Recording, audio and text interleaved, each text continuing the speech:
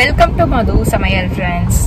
இன்னைக்கு வந்து நிறைய பேர் அந்த பைல்ஸ் வீடியோ, எப்படி அந்த பைல்ஸ் வந்து பெயின் வந்து எனக்கு ரிலீஃப் ஆச்சு, என்ன ஃபாலோ பண்ணி ஆச்சு அப்படின்னு சொல்லி ஒரு வீடியோ போட்டிருந்தேன்.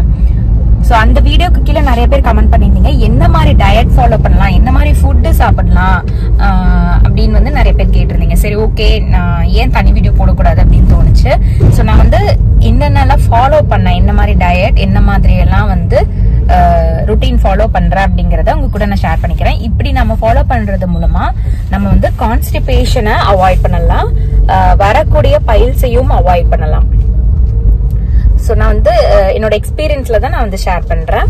நான் சொன்ன மாதிரி அந்த 48 days வந்து துத்தி லீஃப் நான் வந்து எடுத்துட்டு இருக்கேன். அதை நான் எப்படி எடுத்துட்டு இருக்கேன் அப்படிங்கிறது உங்களுக்கு அந்த வீடியோலயே நான் வந்து சொல்லியிருப்பேன். ஸோ காலையில எந்திரிச்ச உடனே வெறும் வயிற்றுல அந்த துத்தி லீஃப் வந்து நான் எடுத்துக்கிட்டு நல்லா தண்ணி குடிச்சிருவேன். ஸோ மெயினா ஞாபகம் வச்சுக்கணும் என்ன அப்படின்னா, தண்ணி வந்து ஒரு நாள்ல கண்டிப்பா 3 liters தண்ணி வந்து குடிக்கணும். தண்ணி வந்து நீங்க ரொம்ப முக்கியம் கான்ஸ்டிபேஷன் வராம பாத்துக்கிறதுக்கு. மினிமமா நான் 3 liters சொல்றேன், நீங்க 4 liters கூட குடிக்கலாம். 3 liters மினிமமா கண்டிப்பா குடிக்கிற மாதிரி பாத்துக்கோங்க.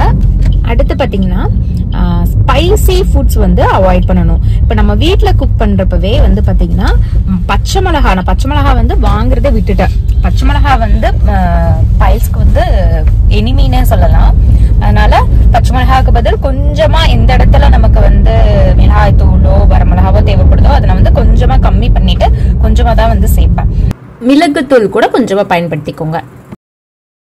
இப்போ ஒரு வேளை நீங்க வந்து ஹோட்டல்ல போய் சாப்பிடுற மாதிரி இருக்குன்னு வச்சுக்கோங்க, அப்ப நீங்க வந்து ஸ்பைஸ் இல்லாத ஃபுட்டா வந்து ஆர்டர் பண்ணிக்கோங்க. நீங்க ஆர்டர் பண்றதுக்கு முன்னாலேயே வந்து வெயிட்டர்ட்ட கேளுங்க, இந்த மாதிரி எனக்கு ஸ்பைஸ் இல்லாம ஃபுட்டு வந்து நீங்க சொல்லுங்க அப்படின்னு. இல்ல இதை ஆர்டர் பண்றப்போ எனக்கு இதுல ஸ்பைஸ் காரம் கம்மியா வந்து ப்ரிப்பேர் பண்ணி கொடுங்க அப்படின்னு சொல்லி நீங்க சொல்லிட்டீங்க அப்படின்னா அவங்க பார்த்து அதுக்கு ஏத்த மாதிரி ஸ்பைஸ் கம்மியா வந்து ப்ரிப்பேர் பண்ணுவாங்க. மோஸ்ட்லி வந்து இந்த பைல்ஸ் இந்த ட்ரீட்மெண்ட் அந்த 48 days நான் சொன்னல, சோ அந்த டைம் வந்து நீங்க வெளியே சாப்பிடறத அவாய்ட் பண்ணலாம். பட் அன்அவாய்டபிள் கேசஸ்ல நான் சொல்றேன், இந்த மாதிரி ஸ்பைஸ் இல்லாத ஃபுட்டா ஆர்டர் பண்ணிக்கோங்க வெளியே போறப்பவும். அப்புறம் வந்து நான்வெஜ் வந்து பாத்தீங்கன்னா மட்டன் வந்து என்னோட எக்ஸ்பீரியன்ஸ்ல எனக்கு மட்டன் வந்து கான்ஸ்டிபேஷன் ஆகுது. ஸோ மட்டன் வந்து நான் அவாய்ட் பண்ணிட்டேன். சிக்கன், ஃபிஷ், எக் எடுத்துட்டு இருக்கேன். அதுவுமே வந்து அளவாதான். ஸோ ஒரு நாளுக்கு ஒரு எக் அந்த மாதிரி தான் நான் எடுப்பேன். சிக்கன்னாலும் ஒரு 3 to 4 பீஸ்க்குள்ள அந்த அவ்வளவுதான். அதுக்கு மேல நம்ம ஜாஸ்தி சாப்பிட்டோம்னா சில சமயம் நமக்கு வந்து கான்ஸ்டிபேஷன் ஆக வாய்ப்பு இருக்கு. அந்த அளவை வந்து கரெக்டா வச்சுக்கோங்க. நான்வெஜ்னாலும் கொஞ்சம் கம்மியா அளவை வந்து குறைச்சிக்கோங்க, நிறைய சாப்பிடாம. அடுத்த பாயிண்ட் என்னன்னா, இப்போ வந்து நமக்கு வந்து வெஸ்டர்ன் டாய்லெட் தான் வந்து மேக்சிமம் நிறைய வீட்டுல வந்து இருக்கு. இந்தியன் டாய்லெட் இருந்ததுன்னா பெஸ்ட், நீங்க இந்தியன் டாய்லெட் வந்து யூஸ் பண்றது நல்லது. அப்படி இல்லாத பட்சத்துல வெஸ்டர்ன் டாய்லெட் தான் அப்படின்னா, நம்மளோட வெஸ்டர்ன் டாய்லெட்டுக்கு கீழே ஒரு ஸ்டூல் மாதிரி விக்குது இப்பெல்லாம். ஒரு இந்தியன் டாய்லெட்ல எப்படி நம்ம வந்து காலை 2 சைடும் நம்ம வச்சு அப்படி ஒரு ப்ரெஷர் கொடுத்து நம்ம உட்காருவோமோ அந்த மாதிரி ஒரு ஸ்டூல் வந்து விக்குது. அமேசான்ல கிடைச்சதுன்னா நான் உங்களுக்கு வந்து கீழே போஸ்ட் பண்றேன். நான் வந்து அதை ஹோம் சென்டர்ல வாங்கினேன். அது வந்து அதுவுமே உங்களுக்கு வந்து சில சமயம் வந்து ஹெல்ப் பண்ணும். அது எப்பவுமே வச்சிட்டீங்கன்னா டெய்லி மோஷன் போறப்ப அந்த ஸ்டூல் மேல இப்படி காலை வச்சீங்க அப்படின்னா கிட்டத்தட்ட இந்தியன் டாய்லெட்டுக்கு ரிசம்பிள் ஆகிற மாதிரி இருக்கும். அது ஒண்ணு நான் ஃபாலோ பண்ணிட்டு இருந்தேன். மோஷன் போறதுக்கு முன்னால இப்போ உங்களுக்கு வந்து ஃபர்ஸ்ட் எந்திரிச்ச உடனே வெறும் வயிற்றுலயே வந்து உங்களால எவ்வளவு தண்ணி குடிக்க முடியுமோ அந்த அளவுக்கு குடிச்சுக்கோங்க. ஏன்னா நம்ம நைட்ல இருந்து காலையில வரைக்கும் ஃபுல்லா வந்து நம்ம தண்ணி குடிக்காம டீஹைட்ரேஷன் ஆயிருக்கும் உடம்பெல்லாம். ஸோ எடுத்தோடனே வந்து தண்ணி நீங்க வந்து குடிச்சிடணும். இவ்வளவு முடியுதோ அந்த அளவுக்கு குடிச்சுக்கோங்க. இப்ப என்னன்னா சில பேருக்கு தண்ணி குடிச்சாலும் மோஷன் வந்து வராத மாதிரி கொஞ்சம் கஷ்டமா வந்து ஃபீல் ஆகும். அந்த மாதிரி பட்சத்துல வந்து நம்ம போட்டு முக்க கூடாது. அதுவும் மெயினா அந்த மோஷன் வர இடத்துல நம்ம கான்சென்ட்ரேட் பண்ணி முக்கணும் அப்படின்னா அதுதான் வந்து ரீசனே. அந்த ஃபர்ஸ்ட் எடுத்தோடனே வந்து ஃபிஷர் ப்ராப்ளம் வந்து அந்த இடத்துல வரும். ஃபிஷர் ப்ராப்ளம்னா வெடிப்பு மாதிரி, அது வந்து ஆசனவாய் வெடிப்பு அப்படின்னு சொல்லுவாங்க, அனல் ஃபிஷர்னு சொல்லுவாங்க. அதுதான் மெயின் அந்த ஃபர்ஸ்ட் இனிஷியல் ஸ்டேஜே. ஒன்ஸ் நீங்க முக்க ஆரம்பிச்சீங்க அப்படின்னாவே அந்த இடத்துல வந்து அந்த ஃபிஷர் ப்ராப்ளம் வந்துச்சுன்னா அதுக்கப்புறம் மாறுது. அதனாலதான் நம்ம வந்து நம்ம வரல அப்படின்னா ரொம்ப போட்டு ஃபோர்ஸ் பண்ணி நம்மள வந்து முக்க கூடாது. உங்களுக்கு அந்த மாதிரி லைட்டா ஏதாவது ப்ரெஷர் கொடுக்கணும்னு தோணுச்சுன்னா அந்த மோஷன் வர இடத்துல நீங்க ப்ரெஷர் கொடுக்காம உங்களோட அப்டமன்ல பிரீத்திங் மாதிரி பண்ணலாம். அப்டமன் இப்படி ப்ரெஷர் கொடுத்து உள்ள நீங்க வந்து இழுத்துக்கலாம். அப்படி பண்றப்போ உங்களுக்கு அந்த ப்ரெஷர் வந்து அப்டமன்ல போகும். அப்டமன்ல அந்த ப்ரெஷர் போறப்போ ஆட்டோமேட்டிக்கா உங்களுக்கு வந்து மோஷன் வந்து ஈஸியா பாஸ் ஆக வாய்ப்புகள் இருக்கு. அதனால நீங்க அந்த முக்கிறப்போ மோஷன் வர இடத்துல முக்காம அப்டமன்ல பிரீத்திங் டெக்னிக் மூலமா, அப்டமன் பிடிச்சு கையில அமுக்க நான் சொல்லல, பிரீத் பண்றது மூலமா நீங்க வந்து அந்த ஸ்டொமக் வந்து உள்ள இப்படி இழுக்கலாம். அப்படி இழுக்கிறப்ப உங்களுக்கு அந்த ப்ரெஷர் வந்து அங்க கிரியேட் ஆகும். அப்ப ஈஸியா மோஷன் வந்து பாஸ் ஆகும். சோ இது ஒரு டிப்பு. இன்னொன்னு வந்து என்ன அப்படின்னா, இப்ப மோஷன் போகணும்னு இப்ப உட்காந்தீங்கன்னு வச்சுக்கோங்க, அப்ப உங்களுக்கு வரல. அப்ப என்ன பண்ணலாம் அப்படின்னா, இது வந்து ஒரு ரொட்டீனா கூட நீங்க ஃபாலோ பண்ணலாம். மல்லாசனான்னு சொல்லிட்டு ஒரு ஆசனா இருக்கு யோகால. நீங்க நெட்ல பாத்தீங்கன்னா தெரியும். ரொம்ப ஈஸி. இப்படி ரெண்டு காலையும் நீங்க வந்து கொஞ்சம் ஸ்பேஸ் விட்டு இப்படி காலை வச்சுட்டு அப்படியே நீங்க வந்து உட்காரணும். அதாவது இந்தியன் டாய்லெட்ல நம்ம எப்படி உட்காருவோம் அந்த மாதிரி தான் உட்கார்ந்துட்டு இப்படி ரெண்டு கையும் நம்ம ஃப்ரண்ட்ல வச்சுட்டு இப்படி ஒரு நமஸ்காரம் மாதிரி பண்ணிட்டு உங்களால எவ்வளோ நேரம் அந்த மாதிரி உட்கார முடியுமோ உட்காருங்க. அப்படி உட்கார்றப்பவே உங்களுக்கு வந்து என்ன ஆகும் அப்படின்னா, உங்களுக்கு வந்து மோஷன் ஆட்டோமேட்டிக்கா அந்த காலை வந்து நம்ம வந்து அந்த இந்தியன் டாய்லெட் பொசிஷன்ல, அதாவது மல்லாசனா பொசிஷன்ல நம்ம உட்கார்றப்போ ஆட்டோமேட்டிக்கா உங்களுக்கு வந்து அந்த மோஷன் வந்து உங்களுக்கு ஈஸியா வந்து உங்களுக்கு வர்றதுக்கான அந்த ஒரு உணர்வு வந்து உங்களுக்கு வந்து வரும். அப்ப உங்களுக்கு அந்த மாதிரி வந்ததுக்கு அப்புறமா நீங்க வந்து மோஷன் உட்கார்ந்தீங்க அப்படின்னா, மோஷன் போனீங்க அப்படின்னா உங்களுக்கு வந்து ஈஸியா வந்து பாஸ் ஆகும். சோ இது ஒரு டிப். அப்புறம் வந்து ஃப்ரூட்ஸ், வெஜிடபிள்ஸ் உங்களோட டயட்ல டெய்லியுமே வந்து இன்க்ளூட் பண்ணிக்கோங்க. அதாவது இப்ப வந்து காலையில சாப்பிடுறீங்கன்னு வச்சுக்கோங்க, சோ காலையில இதுதான் சாப்பிடணும் அப்படின்னுலாம் நான் வந்து சொல்ல. உங்களுக்கு என்ன வேணாலும் சாப்பிட்டுக்கோங்க, தோசை, இட்லி என்ன வேணாலும் சாப்பிட்டுக்கோங்க. ஆனா வந்து பொரிச்ச ஐட்டம்ஸ் வேணாம். அந்த deep fried puri, deep fried வடா, கிறிஸ்பியா இருக்கிற சிப்ஸ்,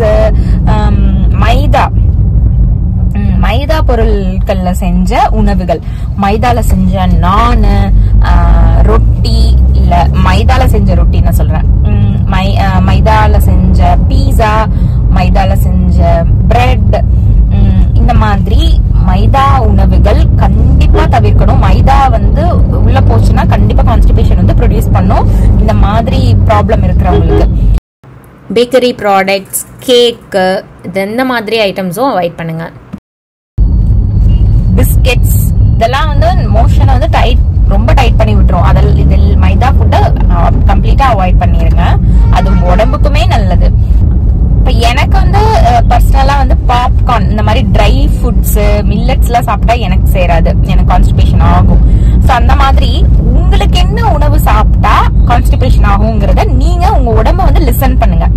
உங்களுக்கா வந்து ஒரு எக்ஸ்பீரியன்ஸ்ல தெரியும், நான் இன்னைக்கு எனக்கு கான்ஸ்டிபேஷனா இருக்கு, நான் நேத்து என்ன சாப்பிட்டேன் அப்படின்னு சொல்லி நீங்க லிசன் பண்ணி பாத்தீங்க அப்படின்னா உங்களுக்கு வந்து நீங்க கண்டுபிடிச்சிக்கலாம். உங்களை வந்து நீங்க ஸ்டடி பண்ணிக்கலாம் எந்தெந்த உணவு உங்களுக்கு வந்து செட் ஆகுது அப்படிங்கறத. இதுக்கு வந்து ஒரு ஈஸி டெக்னிக் என்னன்னா, ஃபுட் ஜேர்னல் மாதிரி ஒண்ணு வச்சுக்கோங்க. ஒரு குட்டி டைரி மாதிரி, ஃபுட் டைரி மாதிரி. காலையில நீங்க என்ன சாப்பிடுறீங்க, காலையில இருந்து என்னென்ன சாப்பிடுறீங்க, லஞ்ச் ஸ்நாக்ஸுக்கு என்ன எடுத்துக்கிறீங்க, லஞ்சுக்கு என்ன எடுத்துக்கிறீங்க, டின்னருக்கு என்ன எடுத்துக்கிறீங்க, அந்த மாதிரி நோட் பண்ணி வச்சிட்டீங்கன்னா உங்களுக்கு ஈஸியா இருக்கும். என்ன உணவுகள்லாம் நமக்கு சேருது, என்ன உணவுகள்லாம் நமக்கு சேரல அப்படிங்கறது வந்து நமக்கு அந்த டைரிய பார்த்தா நமக்கு வந்து தெரிஞ்சிடும். இது வந்து ஒரு டிப். ஏன்னா நம்ம சில சமயம் மறந்துருவோம் என்ன சாப்பிட்டோம் அப்படிங்கறத. இந்த மாதிரி உங்க உடம்ப லிசன் பண்ணிட்டு எந்த உணவு சேருமோ அதை நீங்க எடுத்துக்கோங்க, எந்த உணவு சேராதோ அதை வந்து அவாய்ட் பண்ண பாருங்க. சோ ஒவ்வொரு மீல்லையுமே இப்ப காலையில உணவு இட்லி, தோசை அந்த மாதிரி எடுத்துக்கிறீங்கன்னா கார்போஹைட்ரேட்ஸ் வந்து அளவா வச்சுக்கிட்டு காய்கறிகள்ல வந்து ஜாஸ்தி பண்ணிக்கோங்க. சாம்பார் சாப்பிடுறீங்கன்னா சாம்பார்ல நிறைய காய்கறி வந்து சேர்த்து சாப்பிடுங்க. பொரியல், இட்லி தோசை சாப்பிட்டாலும் சைட்ல ஒரு காய் பொரியல் வச்சு சாப்பிடுங்க. சிக்கன்னாலும் ஒரு 2 பீஸ் சிக்கன் அந்த மாதிரி வச்சு சாப்பிடுங்க. எனக்கு நாட்டுக்கோழி சாப்பிட்டா வந்து சேரல.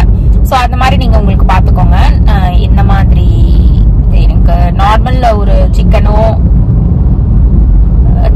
நார்மல் சிக்கன் வந்து சேர்ந்துச்சு, பட் நாட்டுக்கோழி எனக்கு சேரல. சோ அந்த ஒவ்வொரு மீல்லையுமே அந்த மீல் பிளேட்ல நீங்க டின்னர்னாலும் சரி, லஞ்ச்னாலும் சரி, பிரேக்ஃபாஸ்ட்னாலும் சரி, அந்த மீல் பிளேட்ல கார்போஹைட்ரேட்ஸ் கம்மியா வச்சுட்டு இந்த வெஜிடபிள்ஸ் இதெல்லாம் வந்து ஜாஸ்தி இருக்கிற மாதிரி, ஃபைபர் கண்டென்ட் இதெல்லாமே, ஃபைபர், புரோட்டீன், பருப்பு வகைகள் இதெல்லாமே கொஞ்சம் மத்ததை விட கொஞ்சம் இந்த கார்பை விட ஜாஸ்தி இருக்கிற மாதிரி வந்து பாத்துக்கோங்க.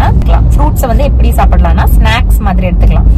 இப்போ காலையில சாப்பிட்டு ஒரு 11 o'clock அந்த மாதிரி உங்களுக்கு வந்து பசிக்குது அப்படின்னா நீங்க வந்து அந்த டைம்ல ஃப்ரூட்ஸ் எடுத்துக்கலாம். இல்ல ஈவினிங் டைம்ல ஒரு 3-4 o'clock அந்த மாதிரி பசிக்குதுன்னா ஃப்ரூட்ஸ் அந்த டைம் நீங்க எடுத்துக்கலாம்.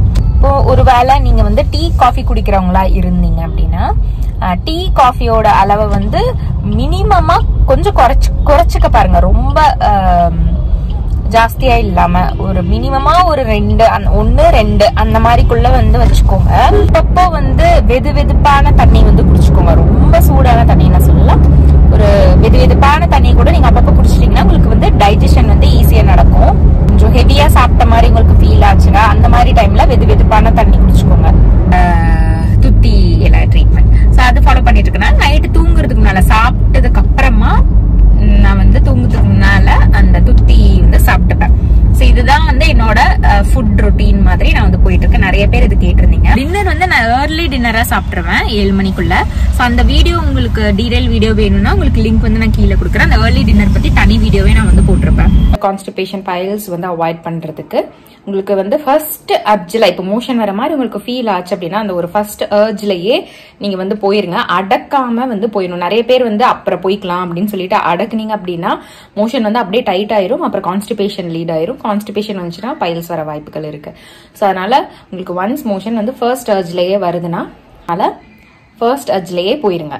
இன்னொன்று வந்து நமக்கு பிசிக்கல் ஆக்டிவிட்டி வந்து டெய்லியுமே இருக்கிற மாதிரி பார்த்துக்கோங்க. காலையில ஈவினிங் இந்த மாதிரி ஒரு 1/2 hour ஆகுது நம்ம நடக்கிறது வந்து ரொம்ப நல்லது. டைஜஷனுக்கு வந்து ஹெல்ப் பண்ணும். புளியோட அளவையும் வந்து குறைச்சிக்கோங்க. சாம்பார்ல, ரசத்துல அந்த மாதிரி நீங்க போடுறீங்க ஏதாவது புளிக்குழம்புனாலும் புளியோட அளவை ரொம்ப குறைச்சிட்டு ரொம்ப கம்மியா வந்து யூஸ் பண்ணிக்கோங்க. இன்னொன்று ஃபுட்டு மட்டும் இல்லைங்க, மென்டல் ஒரு பீஸும் வந்து ரொம்ப முக்கியம். இந்த பைல்ஸ் அண்ட் கான்ஸ்டிபேஷன் வந்து காஸ் ஆகாமல் இருக்கிறதுக்கு கண்டிப்பாக ரிலாக்ஸ்டாக இருங்க. ஸ்ட்ரெஸ் ஏதாவது இருந்தால் அதை வந்து தூக்கி போடுங்க. ஸ்ட்ரெஸ் எப்படி ஹேண்டில் பண்ணணும் அப்படிங்கிறத யோசிங்க. ஸ்ட்ரெஸ் இல்லாமல் இருந்தால் மட்டும்தான் நம்ம வந்து இந்த ஒரு விஷயத்துலேருந்து நம்ம வந்து நம்மளை காப்பாற்றிக்க முடியும். இப்போ ரொம்ப நேரம் நீங்கள் வந்து டெஸ்க் ஜாபாக இருக்குது அப்படின்னா, நீங்கள் சேரில் ரொம்ப நேரம் உட்காந்து வேலை பார்க்குறவங்கன்னா இந்த மாதிரி ஒரு பில்லோஸ், டோனட் பில்லோஸ் மாதிரி வாங்கி வச்சிட்டிங்கன்னா உங்களுக்கு கொஞ்சம் அந்த பைல்ஸ் ப்ராப்ளம் இருக்குன்னா இது கொஞ்சம் உங்களுக்கு வந்து கம்ஃபர்டபுளாக வந்து ஃபீல் ஆகும். இந்த வீடியோ உங்களுக்கு யூஸ்ஃபுல்லா இருக்கும்னு நினைக்கிறேன். இப்போ நீங்க வந்து உங்களுக்கு தெரிஞ்ச டிப்ஸையும் இந்த மாதிரி கான்ஸ்டிபேஷன் ஆகாம இருக்கவும், இல்ல பைல்ஸ் வராம இருக்கவும், இல்ல பைல்ஸ் வந்தா என்னென்ன நீங்க ஃபாலோ பண்ணி கியூர் ஆனீங்க அப்படிங்கறதையும் கீழே வந்து கமெண்ட் பண்ணீங்கன்னா நிறைய பேருக்கு யூஸ்ஃபுல்லா இருக்கும். Thank you friends. பாய்.